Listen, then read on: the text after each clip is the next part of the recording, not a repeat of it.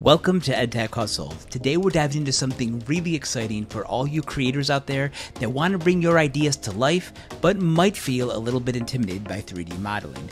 Let's talk about Rodin Gen-1 by Demos Tech. Now imagine being able to create detailed 3D models from just a simple text description or a simple PNG photo. No need to master complex software, no need to spend hours learning modeling techniques. Sounds like a dream, right? Nope. Rodin Gen-1 is here to transform that dream into a reality. Developed by the innovative minds at Demos Tech, Rodin is not just any 3D tool, it's a powerful AI that understands your text input and transforms it into detailed production-ready 3D assets. Why does this matter? Well, it means anyone, regardless of their technical skills, can jump into 3D creation. Whether you're a game developer, a filmmaker, or just someone who loves creating, Rodin opens up a world of possibilities. Take me, for example. I'm very basic when it comes to 3D modeling, but with Rodin, even I can create my own 3D models and then download those files, and then I can print them off on my 3D printer. So let's go ahead and get started. Alright, so here we are. The website is hyperhuman.demos.com. This is Rodin Gen-1, which is utilizing a native 3D large generative model with over 1.5 billion parameters, and it aims to create production-ready 3D assets.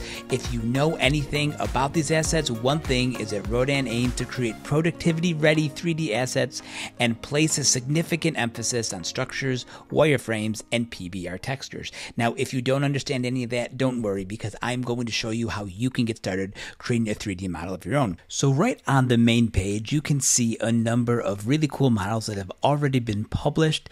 Let me go ahead and click on this one to open it. And if you look over to the right, you can see the prompt that was used to create this, as well as the material generation. Now from here, you can download this if you want, but what I want to do is actually create my own 3D model. So I'm going to use the first option, and that is text input. We've all seen ChatGPT and those type of generative models. You can do the same thing with Rodin, but instead of generating text, we are going to generate a 3D model, which we can then edit later. Okay, so here's mine, a gorilla wearing sunglasses surfing on a surfboard. So by doing this, you can generate an example of a model. Now, if you don't like the one that's generated, you can continue to refresh until you find one that you like. So let's say that this is one that I want to use. I'd like to create this 3D model. So I'm going to select this option, and I'm going to choose Generate. All right, here is my gorilla that I want to be able to generate. Now, if you're wondering why it doesn't look in color like this, it's because this is just a preview. Now, I think this looks pretty good, but if you're looking for something even more specific, you have options to add and make your image have even more detail by choosing some of these options below, which are suggested, or you can type your own in here and redo it. But again, I'm just a beginner, and I think this looks pretty good.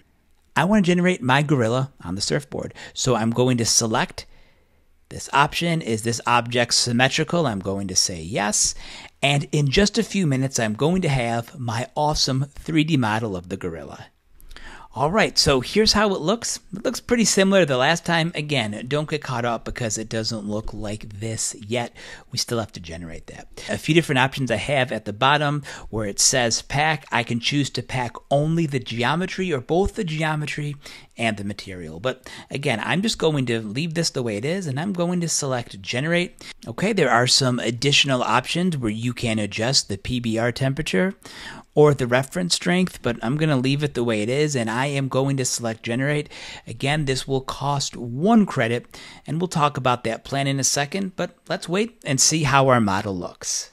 Boom, there it is. Here is the model of our gorilla surfing on a surfboard.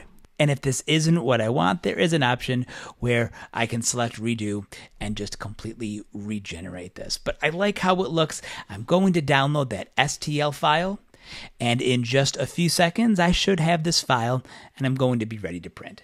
Okay, so there's one more use that I do want to share with you. I showed you the text input option, but you can also take an image and make an image into a 3D model. So this is my dog Joey. It's just an image. I was able to grab him out of there using preview on my Mac, but there's lots of ways to do this. So I have one image, I have the white background. I want to create a 3D model of my dog Joey. So from here, I'm going to select the plus button and upload that file. There it is. I think this looks awesome. Let me go ahead and generate this image. Now you can use either a JPEG or a PNG file. It's best if you have an image behind a white background.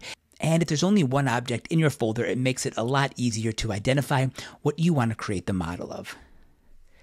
All right, there you go. There is our 3D model of Joey. It looks really good.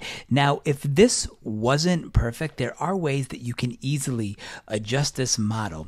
You can see over here, this is the prompt that was automatically created from the photo that I uploaded. But if I wanted to change something about this, like let's say that Joey had a medium bushy tail, I could add that here and then redo this model, and I'd get a brand new generation that would incorporate the text that I added over here. But I'm not going to, because I think that this is a really good model. So I'm going to select confirm, and in just a few minutes you'll see the next version of Joey. Okay, so here is the next step. Again, I'm just going to select generate, and let's see what the final version of Joey will look like. There it is. There is the 3D model that I was able to generate from just uploading a photo in about a minute. I think this looks really awesome. Now, one of the things that you will notice, which is interesting, is you can see that Joey even has the different colored eyes that are in this picture. It's a little tough to see in the picture, but it just shows you the level of detail that Rodin provides. Of course, again, if this wasn't what I want, there are ways that I could go change this and regenerate if I want. But I think this looks awesome. From here, I want to download my model. I'm going to select download, and then I'm going to have something pretty cool to put on my desk after I print it. And then I'll print this and then I'm going to send this to my 3D printer and have a really cool item to put on my desk. So that's it. This is Rodin Gen-1, an awesome site whether you're a beginner or you're an experienced creator of 3D models. You can really do a lot with this program, and I think you're going to like it. So thank you so much for watching EdTech Hustle. If you have any questions, leave them in the comment area below, and I'll do my best to get